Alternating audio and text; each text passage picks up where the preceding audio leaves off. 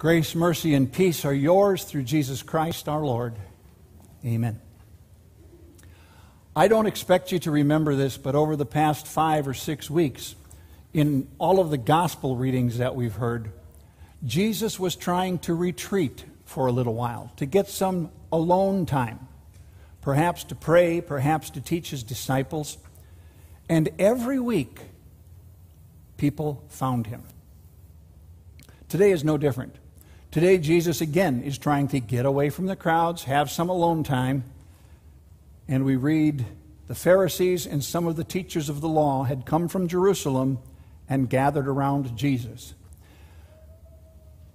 Now, if Jesus was living according to his human nature, I think he'd be a little frustrated.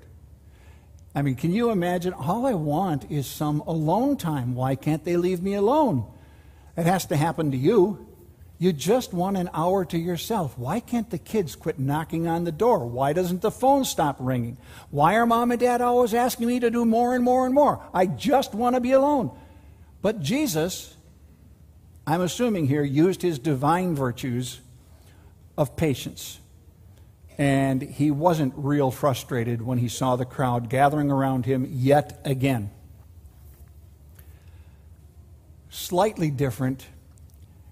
In our lives, we probably have all known someone who we just really didn't want to see. Okay? Take, for example, we're walking around Menards, and you look down the aisle, and there they are. And you just hope that they don't see you and come to talk to you. And I don't mean to be mean. I'm just saying this is our human nature. Because every time these people talk to you, they say something that irritates you. And you don't want to do that. Jesus looked up and he saw the Pharisees. And the Pharisees always needled Jesus. They came to Jesus and they pointed out things, and then they made some comment that went, and got right under, you would think it would get under his skin. Again, Jesus did not react according to his human nature, but apparently his divine nature of love and mercy, because he accepted the Pharisees when they came. He even listened to their needling questions, and we'll talk about that today. So these two Pharisees walk up to Jesus. The Pharisees are not difficult to understand. They are self-righteous. They believe that they are holier and more religious than most other people. Do you remember the lesson about the Pharisee and the tax collector who went to the temple to pray? So the tax collector's over there praying, the Pharisee is here praying, and we read about his prayer.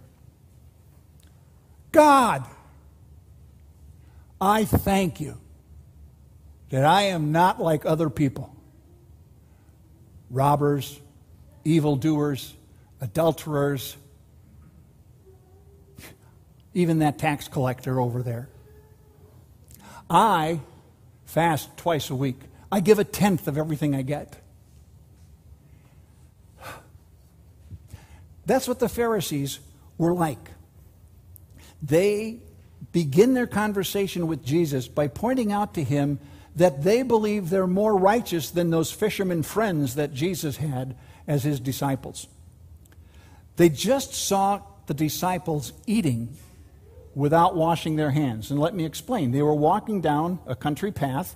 There's grain along the path. And so the disciples put their hands out, peel off some of the grain, get the husks off, pop it in their mouth like you and I would do. Lord, we would never do anything like that. We wouldn't eat unless we ceremonially wash our hands. That's our tradition. I was talking about to the kids. We wash our hands. We would never eat anything. Why do your disciples eat without washing their hands?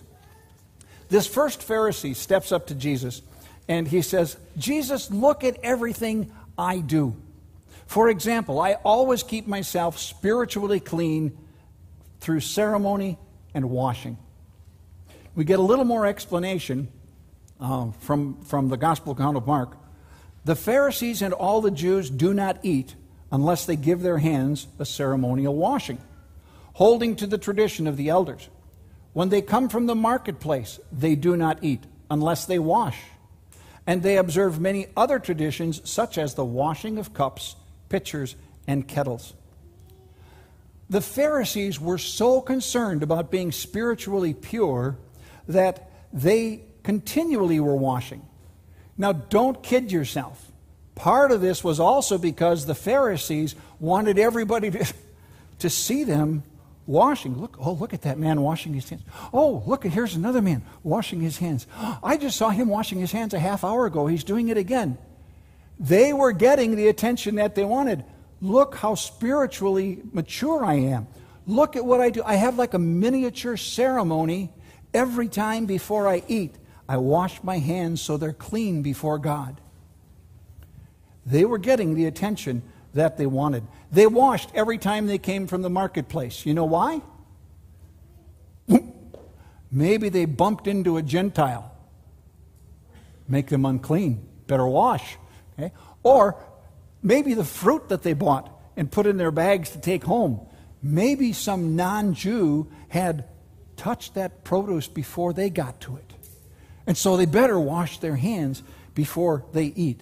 I've got to tell you this. After first service, there was a gentleman who talked to me, and he said, you know, they still do that. He was a baker, and you may know who I'm talking about. He was a baker in downtown Milwaukee, worked in a Jewish bakery. They need, and he was telling me, in order to wash their hands, they need a two-handled pot. And his Jewish friends were using a copper pot with two handles, filled with water. And when they came to work, before they touched anything at work, they would pick up this two-handled thing, and they would wash their right hand with the water, and then take the other handle and wash this. They didn't go under the sink and do this. They had a ceremony. They had a special piece of I can't get the word, to wash their hands. Still doing it today. Trying to please God by ceremonial washing. This Pharisee would look at Jesus and say, you know how religious I am? I bet I wash my hands 20 times a day. Big deal. Following up on the self-centered attitude of that first Pharisee, the second Pharisee would take things just a bit farther. You know, we don't only do those little ceremonies. Sometimes there are things we just never would do. For example, I would never eat pork. And I would never have dinner with someone who wasn't Jewish. And I would never buy a garment that was made with two different fabrics or two different kinds of thread. These are all, according to the traditions, those little laws that were made formed kind of they called it a hedge. And because of all these little traditions and laws that they were supposed to keep, they always figured they would never break the great 10 commandments of Moses. So, if I take too many steps this day, well, at least I didn't kill somebody. If I, drink too much water, well, at least I didn't commit adultery. Well, if I don't eat pork, well, at least I didn't tell lies about my neighbor. That's how they thought. They thought they were pleasing God by all these little ceremonies and activities that they were doing.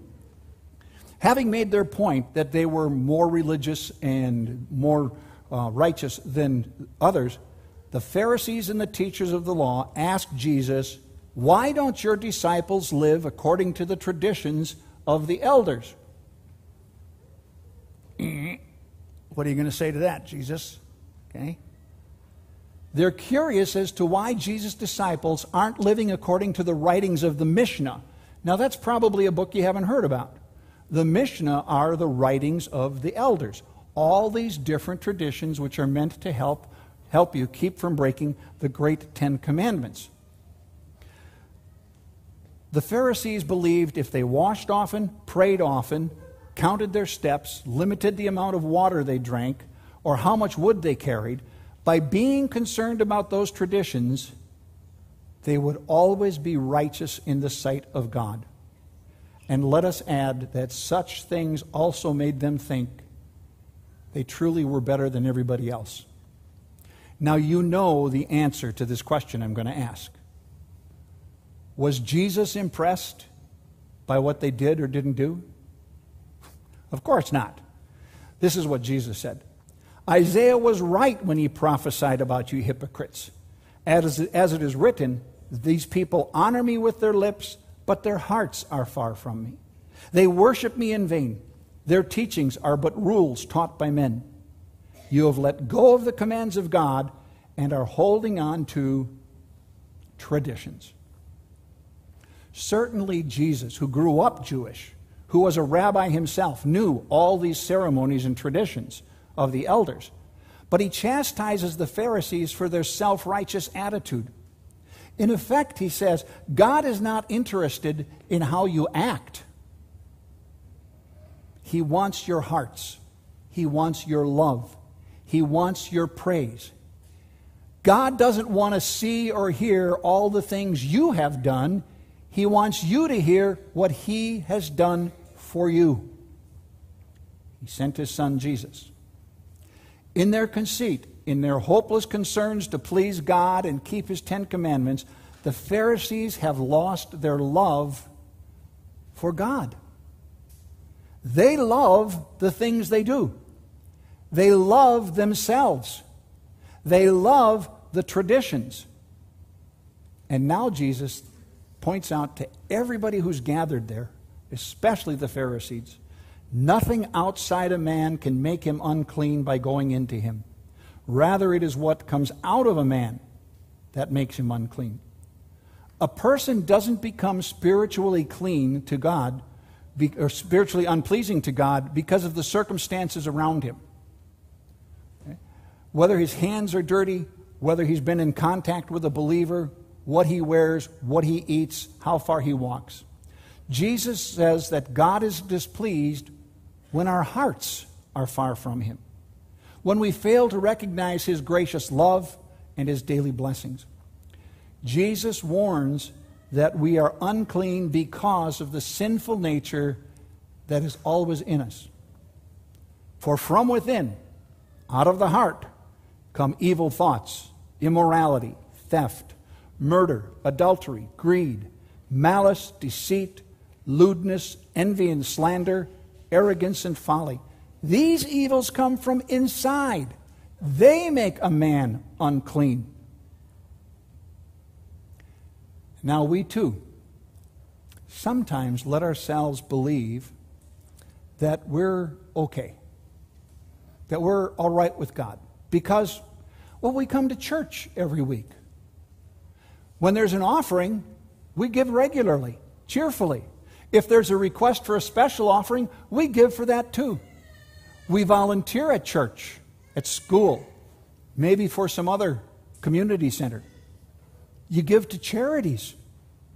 You help little old ladies across the street. I don't know if that happens much anymore, but now it's probably pushing her cart back from the Walmart parking lot to the store. We're pretty good. We do pretty good stuff. And here we go. We are not like those other kids at school who I saw cheating. We're not like those lazy people at work. We're different than they are. I have never shot anybody like those people in Chicago. I've never stolen a car and got into a police chase and made the police car flip over. Don't let such thoughts run through your head, ever. From the great one of injuring a police officer all the way down to pushing carts in the store. You know what that sounds like?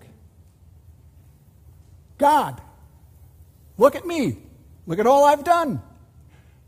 Glad I'm not like other people. We don't want that kind of attitude in our hearts. God's love for us is not based on how often we have done good things, how good the things were that we did.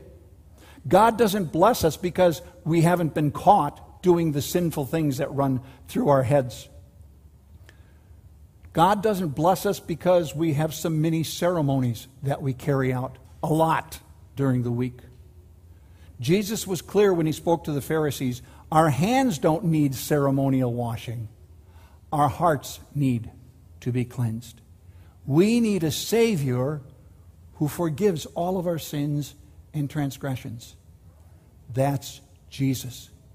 We need someone to stand before God and say, look, Father, I know that these have sinned against your commandments. I know that they have not been the best example of Christian virtue. But my blood on the cross paid for their redemption. This morning, you were standing, and I stood up here and I said to you, your sins are all forgiven. You have been cleansed. You are righteous before God, not because of anything you have done or not done, but because of Jesus, who has given himself for you. God so loved the world, he gave his only Son. That's the thing we praise him for. So with pure hearts, we praise our Heavenly Father, our Savior Jesus, and the Holy Spirit who has brought us to faith and keeps us in faith. Amen.